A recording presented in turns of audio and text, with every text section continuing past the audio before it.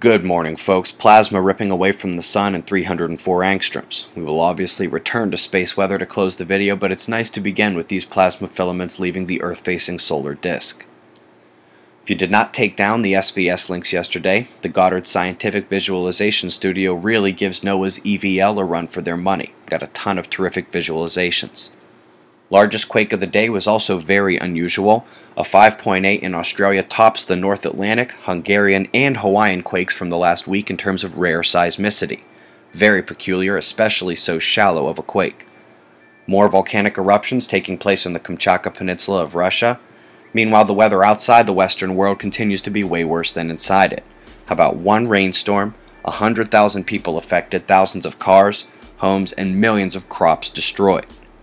Bay of Bengal continues to be dangerous as well, with people washed away and still missing after some flash flooding. We have the tropical storm south of Japan, not expected to become a major typhoon, but it does herald in the season. Last year's super typhoons will be difficult to beat. Southeastern Australia will have the rain settle in the next few hours. Broken dam in Germany exacerbating the flooding, with severe storms possibly popping up east and south due to Mediterranean moisture. From southern Mexico to Brazil and just south of that, the torrential downpours are unpredictable and locals are better equipped to sense the situation than I am. Got a low cresting SoCal bringing rain to the west right now, meanwhile the low trekking east will dump the moisture carried north from the Gulf of Mexico. Gamma bursts? Whoa, they keep coming. Took 2 more last night, which makes 8 gamma ray flashes in the last 7 days. I want to draw your attention to a major density spike on the ACE solar wind, up near 30 to 50 times average density of quiet solar wind. A smaller but exactly timed spike is visible in the SOHO data as well. This confirms. It's clearly what gave an uppercut to the magnetic shield. That is a major fail on protection as we see plasma penetration to be absorbed in the ionosphere. KP showing some minor instability at the same time, even without any speedier particles.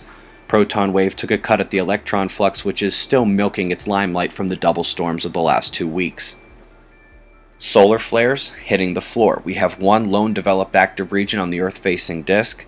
Was a lot stronger a few days ago, but never gave us the first sign her interacting magnetics were discontent. Even now we can see only a bit of mixing at the backside where negative red tries to sneak in amongst the blue. If she succeeds, we might get one flare near the limb as usual. Coming quickly to SOHO, that's Jupiter coming in to conjoin the Sun in 10 days. A day before the geocentric conjunction of Mercury and Venus, and just after that the full moon occurs within 1 hour of the moon's closest approach to Earth for the entire year, the highest tides of our orbit. At this point one wonders if the Umbra field even has a clue what she's doing up there. I'll simply look ahead a bit on the full disk Stonyhurst heliographic, with the left side about to turn into face Earth, a return of the dark northern coronal hole associated with the 8.3 in Russia late last month. Got shots of our star to close. Eyes open. No fear, it's 6:45 a.m. Eastern Time, and that's the news. Be safe, everyone.